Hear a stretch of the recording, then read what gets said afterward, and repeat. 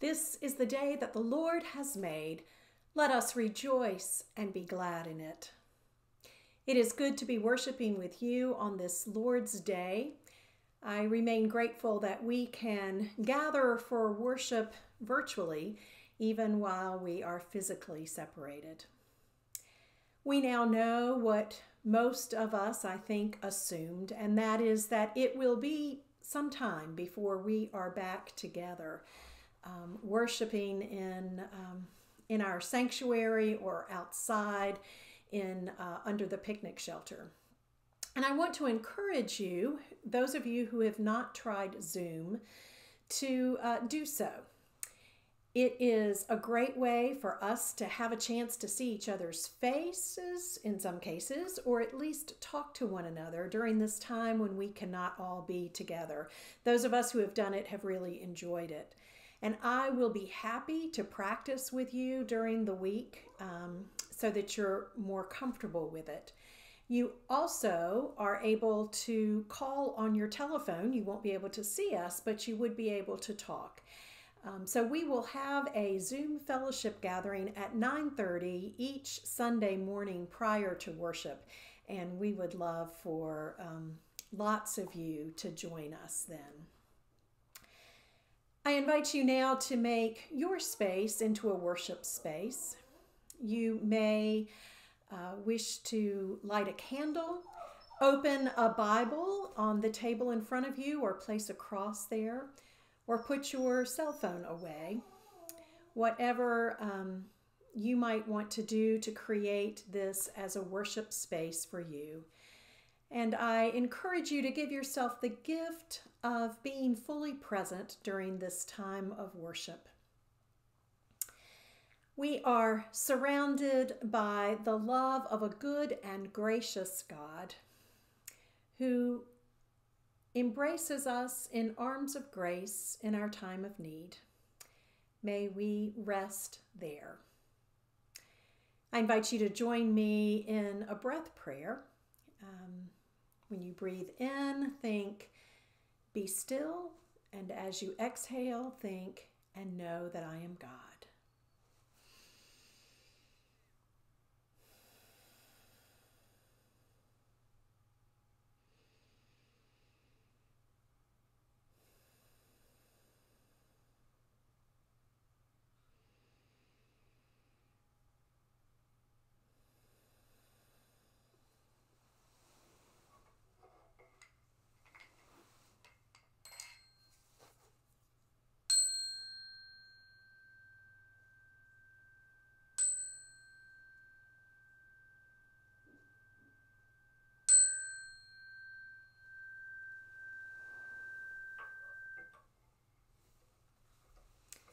Hear these words from Psalm 116.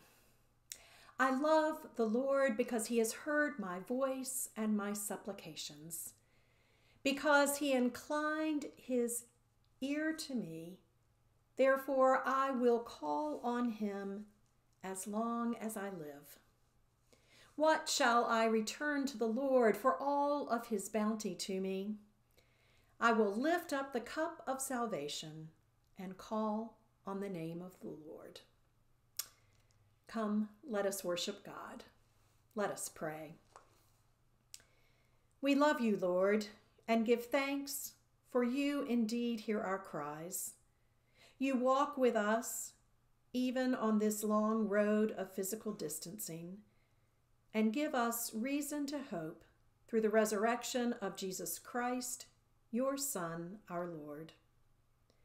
We call on your name and pray, save us and your world. We call on your name and pray, forgive us when fear blinds us to the needs of others, when fear looms larger in our lives than our faith in you.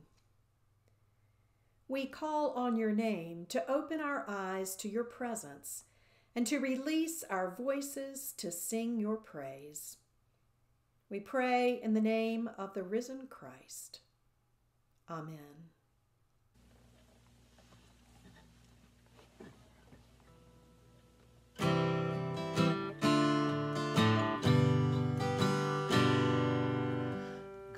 God of the sparrow, God of the whale, God of the swirling stars. How does the creature say, oh? How does the creature say, praise? God of the earthquake, God of the storm, God of the trumpet blast. How does the creature cry, woe? How does the creature cry, save? God of the rainbow, God of the cross, God of the empty grave. How does the creature say, grace? How does the creature say, thanks? God of the hungry, God of the sick, God of the pruning hook. How does the creature say, love? How does the creature say, life? God of the neighbor, God of the foe, God of the pruning hook. How does the creature say, love? How does the creature say, peace? God of the ages, God near at hand, God of the loving heart. How do your children say, joy?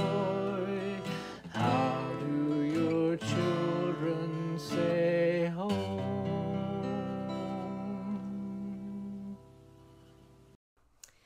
Boys and girls, I sent you a link to our scripture lesson today that is done in slow motion with Legos. So I think you are ready to listen to the scripture lesson today with all of us. But if you will first help lead the congregation in the Lord's Prayer. Let's pray. Our Father, who art in heaven, hallowed be thy name. Thy kingdom come, thy will be done, on earth as it is in heaven. Give us this day our daily bread, and forgive us our debts, as we forgive our debtors. And lead us not into temptation, but deliver us from evil. For thine is the kingdom, and the power, and the glory forever. Amen. And then if you will help me to lead the prayer for illumination with our sign language. So remember, Spirit, the L's, living God with our thumb towards us, fall afresh on, and me, our pinky is close to us. And then you might remember melt, me, mold, fill, and use. Okay, let's start. Spirit of the living God, fall afresh on me. Spirit of the living God, fall afresh on me. Melt. Melt me, mold me, fill me, use me. Spirit of the living God, fall afresh on me. Thank you. Today we're moving to the Gospel of Luke. In Luke's account of the resurrection, a number of women go to the tomb, and two men in white dazzling clothes tell them that Jesus is risen. They run back and tell the disciples, but the disciples think of it as an idle tale. Peter does go back to the tomb and finds it as the women had said. And now we begin later in that day, and this is Luke 24, beginning with verse 13. Now, on the same day, two of them were going to a village called Emmaus, about 7 miles from Jerusalem, and talking with each other about all these things that had happened. While they were talking and discussing, Jesus himself came near and went with them, but their eyes were kept from recognizing him. And he said to them, "What are you discussing with each other as you walk along?" They stood still and looking sad. Then one of them, whose name was Cleopas, answered him, "Are you the only stranger in Jerusalem who does not know the things that have taken place in these days?"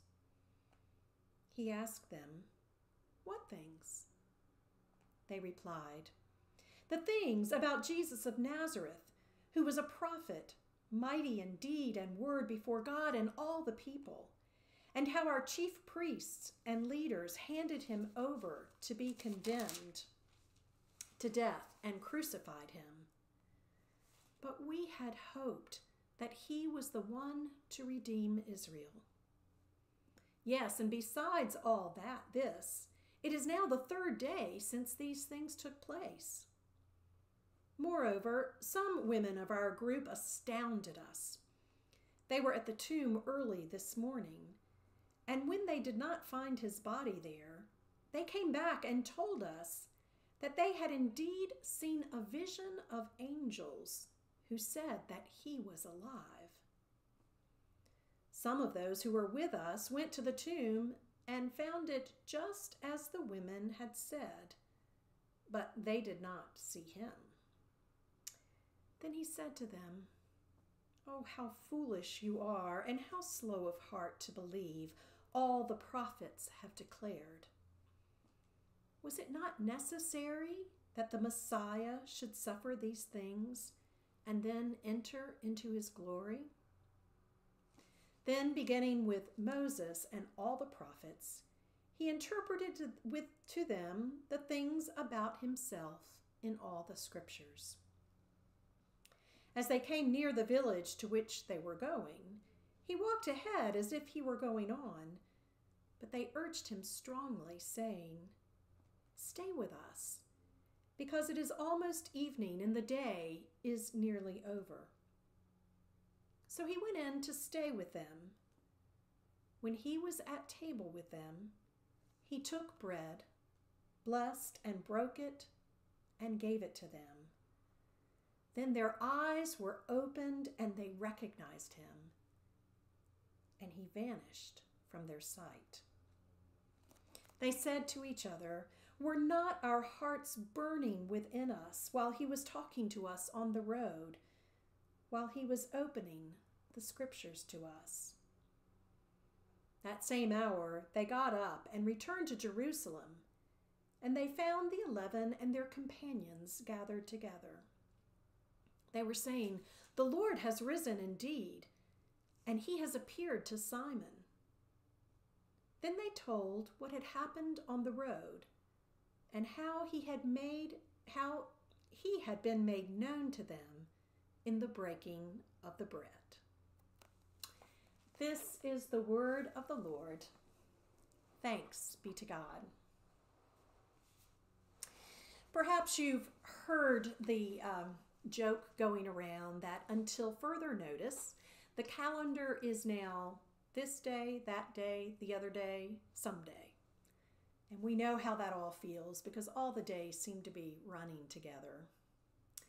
Others have compared this time to us living as if in the movie Groundhog Day, that movie with Bill Murray, who is caught in this circle of time and repeatedly relives the same day. I try to call my mother almost every day, and it's beginning to get hard to know what to talk about. Neither of us have seen anyone, neither of us have been anywhere. And we are certainly consumed with the same news, which, while it has some hints of hope in it, is often just discouraging and disorienting as we look to an uncertain future. Cleopas and his companion, most likely his wife, travel from Jerusalem to Emmaus wrapped in confusion and despair, utterly disoriented by the events of the last 3 days. And those events are consuming every moment of their waking hours. On the road, on that 7-mile journey, which is a long walk, they are met by Jesus, but they don't recognize him. At first, they're kind of incredulous that this stranger doesn't know the news of the day, the thing that has been consuming them and all of their friends. But still, they tell him the facts, and then they voice their pain, they air their fears, and they tell him all about their lost hopes. And you know, I've always found it interesting. Jesus doesn't reveal himself to them right away, but neither does he scold them or test them or humiliate them. Instead, Jesus journeys with them. He is present with them in their disappointment and in their confusion. And only after they have gotten everything off their chest does he then begin to speak. And he opens up the scriptures to them. Wasn't it necessary that the Messiah should suffer and die, he says? After all, the whole story of Scripture, the foundational pattern of Scripture, is life emerging out of death. From the incredible chaos at the beginning, God creates life. From slavery comes freedom and a homeland. Out of the destruction of the exile comes a renewed people. God brings life out of death. Didn't it have to be so for the Messiah as well? Of course, they still don't recognize Jesus, even as he gives them a Bible study. It is not until that surprising event when they are at table with this stranger and he takes the bread, blesses and breaks it, and gives it to them. It is only then that their eyes are opened and they recognize him. And they run back to Jerusalem to tell the disciples what they have experienced. I can't help but hear this story with a little bit of sadness. We can't gather around the Lord's table together in worship. We can't gather in Bible studies or Sunday school classes to study Scripture and discuss what we read. And we have little or no opportunities for surprise encounters with strangers. Strangers in whom we so often encounter the risen Christ. But here's the thing. Like Cleopas and his wife, we do have our own dinner tables at which we can break bread and pray and talk about matters of faith. And we do have the Holy Scripture that we can read in our homes. Scripture that reminds us of God's faithfulness, and that through the power of the Holy Spirit reveals the risen Christ to us. And yes, these days are an awful lot like Groundhog Day, one day not much different from the next. But there's an aspect of living in Groundhog Day, living the same day over and over and over again that brings comfort and strength and perhaps courage.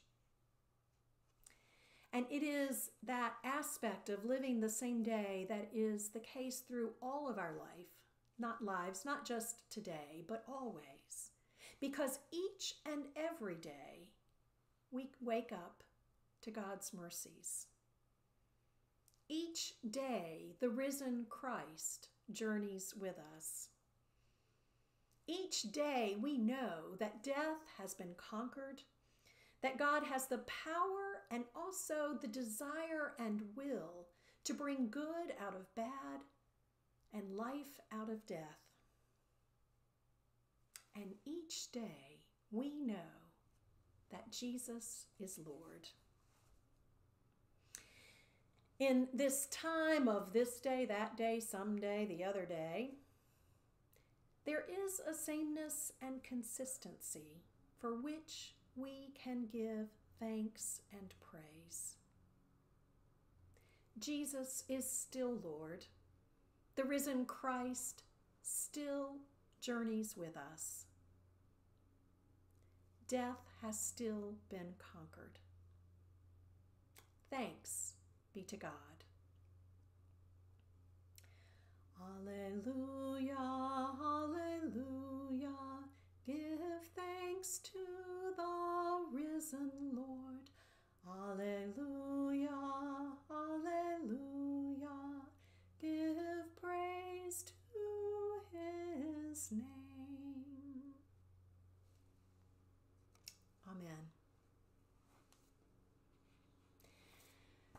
Friends, God's gifts to us are bountiful. In gratitude, let us give our hearts and the gifts of our labors to God. And you may do that by going to our website, norwoodfpc.org, or you can mail your checks to P.O. Box 596. I also want to remind you that the food pantry needs food. They are having a difficult time buying bulk food due to supply chain issues, and so gifts of food are more important right now than gifts of money to the food pantry. You can drop off your food outside the Fellowship Hall door of the Methodist Church in Norwood, or take it to Stanley Community Christian Ministry on Mondays or Wednesdays. I have just a prayer praise as well as a couple of concerns. Bobby's daughter is doing well, and we pray that she will continue to do so.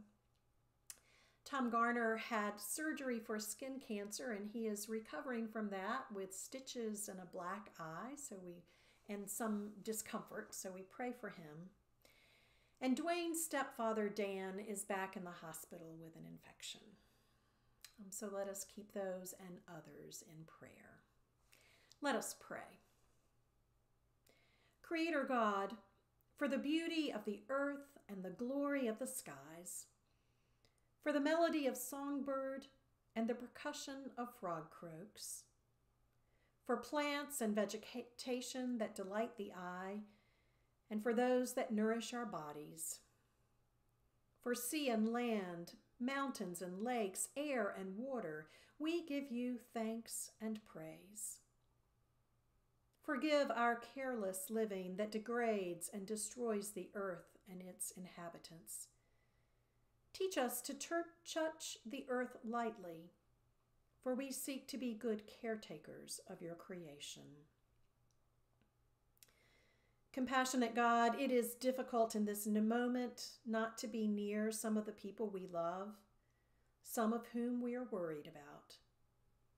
So we pause to say out loud the names of people we wish were right here next to us, and to pray for their well-being.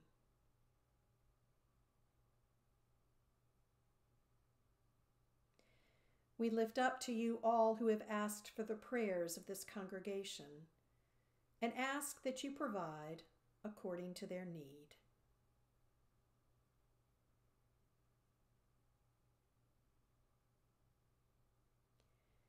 We also want to call to mind the people we cannot name, whose names we do not know, but we know they need our prayers and God's comfort.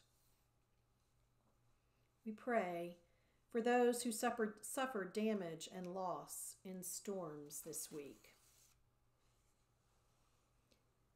For the Nova Scotia community following the mass shooting there.